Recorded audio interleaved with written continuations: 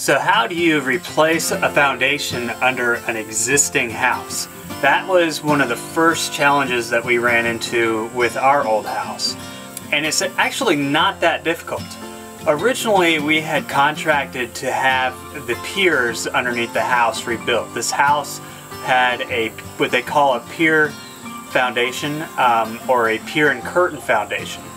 What we had was a pier and curtain foundation. A pier and curtain is where, because the house was built on old brick piers, and nowadays you have to have it closed in underneath the house. It's good for moisture, it's better for keeping animals out. So what they would do is they'd basically put a curtain, or our house had a wood kind of curtain in between those piers to keep things from going underneath the house. So we had originally contracted to have those piers rebuilt. Our piers were built out of brick, and the mortar that they used for the brick back then was very much like the chimneys. Well, it was the same as the chimneys, which is just, it's mortar that is made on site from old clay in the soil. Our old foundation was very brittle, to say the least. It's amazing that the house stood here for as long as it did, but that's the thing, is it sat here for 100 years, so the pier foundation really worked. Long story short, even though we could have rebuilt the pier and curtain foundation and saved a little bit of money, our contractor decided to just go ahead and build a solid cinder block foundation, and we built this cinder block foundation underneath the existing structure. We didn't have a house mover come in and lift the house. There's nothing like that. This foundation was hand built below the existing house. So how did we do that? What goes into building or rebuilding a foundation under an existing house? For one, we had those piers and the curtains. So once we were to remove the curtain, it was fairly easy to go in and dig out for the footings where the curtain had previously been. We actually did the whole house by digging out the footing underneath the existing house. The way it worked is we started up at the very corner of the house and began digging the footing for the foundation, and we'd make our way down a side of the house. We would jack the house up. The jacks that we were using were just your typical car jacks. They were a little hefty on that side. I mean, they're like truck jacks. They'll 2 tons, 4 tons, whatever it is. Sometimes we'd use boards to brace as the jacks would push up. All of this is just kind of mechanically moving around your jacks to be able to lift the house. You only have to get the house a few inches above the foundation to really do this. So here's our, you can see where the foundation meets the house here. We basically were jacking the house up from the inside so that it was just a little bit above the foundation. The weight was off of our piers, and then we would tumble down the piers in that section and start building our foundation wall. We did this in sections, working from the front corner of the house and then making our way back. To make sure that this is level, we actually made sure that the foundation wall itself was what was level. So as we were jacking up the house, and you can imagine the house is kind of all over the place as you do this, and you're only getting it just about an inch above where it needs to be. What we made sure was level was the top of this foundation wall. We basically just worked our way around the house, rebuilt the foundation. We did a section at a time, so you'll see in some of our photos that there's a section of foundation built, and then we kind of moved the jacks on down, built up the next section. It was definitely a lengthy, tricky process. Now, the foundation that's actually directly behind me is one we built for an addition. So this foundation was added later. It was added the same way. We dug the foundation footings. We didn't have a house above it to jack up, so that made it a little easier. And then we connected it back with the existing foundation. So this particular wall was actually built without anything above it, but the concept of actually building the foundation, digging your footings, and placing the cinder blocks was the same. The footings, depending on your local code, but you have to dig deep enough that you are below the frost line. So In our area, it's 18 inches. I believe our footing actually goes down a bit below the 18 inches because we wanted to make sure it was a solid structure. The footings are dug down, let's say 20 inches, 24 inches. And then you fill those with concrete. In areas that are dropping, we'll actually install, we'll kind of dig a kind of like a step in the foundation so that we can make sure that we're keeping that foundation footer as flat as possible. You can use self-leveling concrete. I'm not sure how well that stuff really works. I've seen people use it. The self-leveling concrete, as you dig out a section, you pour it in and it'll level itself out.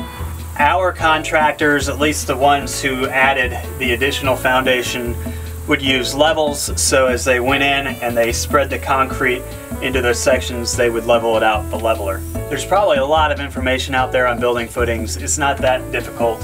And as long as your footings are measured out, they're flat, they're level, and the steps are the exact width for your cinder blocks, you should be able to build a perfectly straight, flat cinder block wall on top of that. Of course, this entire process constantly requires re-leveling and making sure that the wall that you're building is completely level. Now, while the original contractor was somewhat genius by being able to rebuild the foundation under the existing house, he did forget one important factor when it comes to building foundations, and that is that this top block of the foundation needs to be solid. And the reason being is the house needs to be able to anchor to the foundation wall. It can't just be a freestanding structure sitting on top of the foundation. A major storm could cause the house to shift and fall off. The settling of the foundation could cause the house to shift and fall off. You have to have a way to anchor this house to the foundation. And the way they do that is the band around the house, the main beam, they'll actually drill a bolt down through the band and into the concrete block. Now, if you're building a foundation without a structure on top, the way that you would do this is you would put your bolts into the concrete, and so they would be set in the concrete, and then you drill the holes on your top plate as you brought it down. With an existing home where you've got it jacked up, as long as these top cinder blocks are filled with concrete, you should be able to drill from the top through the band, through the top plate and bottom plate, and then down into the actual cinder block foundation and install your lag bolts. Because he did not fill those with concrete, we had a major issue there. The other concern is that water and other things can get down inside the foundation wall if those aren't filled. If you're building this, you've got to remember to fill those top cinder blocks with concrete when you're setting them in. And the way that you do that is you'll actually have, as you're laying these bricks, you'll actually have wires that go in there that you're applying the mortar to help hold this whole thing together. On this top layer, you'll put in more of a netted wire that will help hold the concrete in as you fill those top blocks and put them in place. Without having those top cinder blocks filled, we had to come up with another solution to make the inspector happy and to make our engineer happy, because of course you can't have a house that's not secured to the foundation. So what we actually ended up doing was using metal straps on the inside of the house that are bolted to the band of the house, and then they go down and bolt all the way down the foundation wall. Those straps are designed to hold, well, they use them in a number of different scenarios, but it's very similar to how, you know, you may attach a manufactured home or something to a foundation.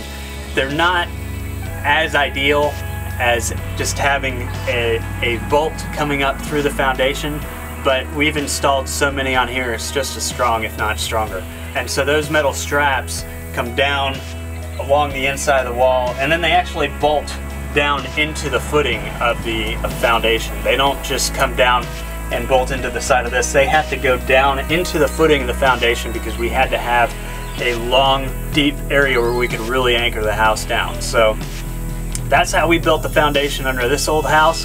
I hope this video is somewhat useful to you, especially if you're out wondering how you rebuild a foundation underneath an existing home. It doesn't require giant machines to lift it up. This one was rebuilt by hand, and it's an excellent foundation after we've had to make a few modifications to it, but it is a great foundation. The other thing you need to remember with your foundations is to leave a spot for your vents. We'll get into waterproofing a foundation in a separate video, but these vents are part of the overall atmospheric control of what's going on in your crawl space. These vents are automatic vents, which means they open and close depending on the humidity underneath the house. It's important to have vents that open and close. Otherwise during different seasons of the year, you're going to have to manually open and close those vents. These vents really aren't that much more expensive than your standard vent, and you're going to have vents throughout your foundation wall. And so that's the only other thing when you're building the foundation, to make sure that you're leaving out a cinder block. See, I think we have them probably about every 10 feet, 8 to 10 feet, we have a vent. So, yeah, have fun building.